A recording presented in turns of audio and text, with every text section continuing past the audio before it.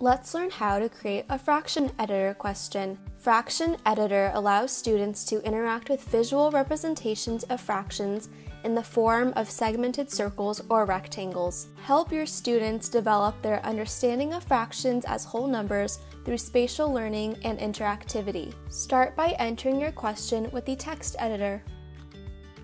Choose either a rectangle or circle fraction model to correspond with your question.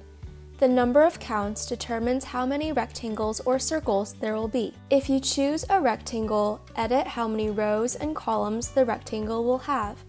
If you choose a circle, edit how many sectors the circle will have.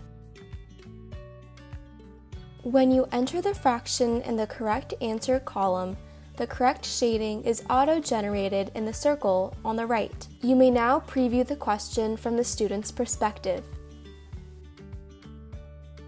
Finish up by going to metadata and entering any standards information.